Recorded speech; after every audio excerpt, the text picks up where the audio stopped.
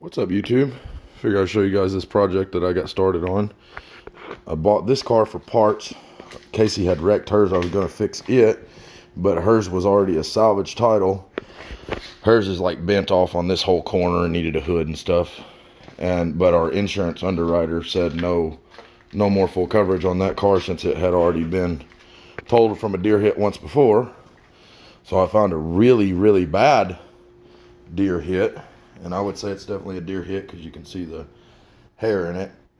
Copart listed this as it runs and drives. This is the first time they've just bold-faced lied. And I guess it does run and drive probably, but I didn't start the engine. I'm going to make sure there's no plastic in the valve runners and stuff before I start it. But anyway, so this car is the one I'm going to fix because Casey's car had about 150,000.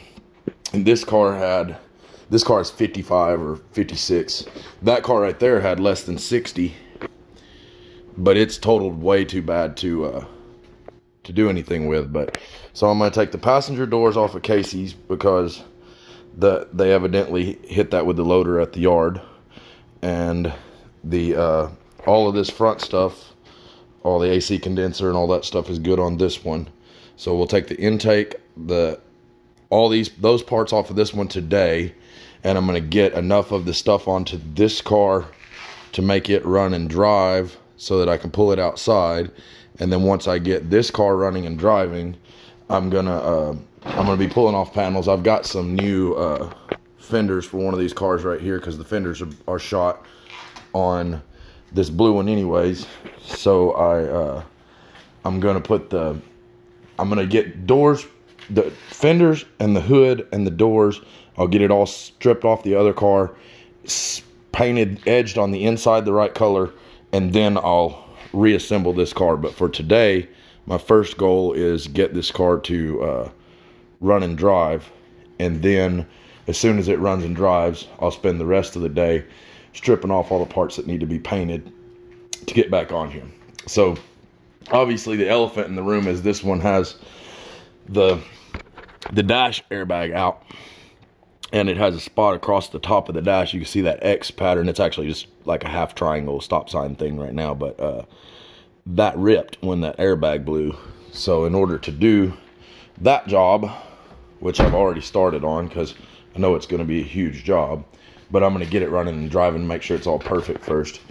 This is how far apart the interior has to come. And you'll have to pardon how disgusting the cars are. You know, when these things get wrecked, they just throw floor dry in the interior. But that's how much of the inside has to come out in order to fix that airbag. But luckily for me, the curtain airbags didn't blow.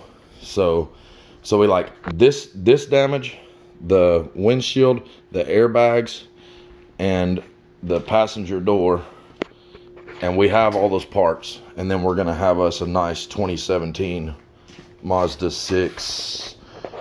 I don't know if this is a touring or a sport, but really nice. And this car has all the high-end trim stuff on it, the infotainment and all that stuff in there. But anyways, so that's my plan.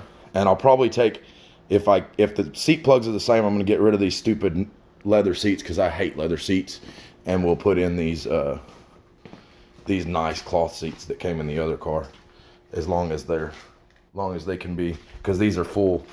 These are actually full manual seats too, so I don't know what difference the plug not being plugged in would make. We'll just have to see, because even the full manual seats had a plug in them. So anyways, that's my project. That's what I'm going to be working on. So I guess I could bring you guys back for updates, or I could bring you guys back and show you the car when it's fixed. You guys let me know in the comments what you think I should do. Anyways, peace out.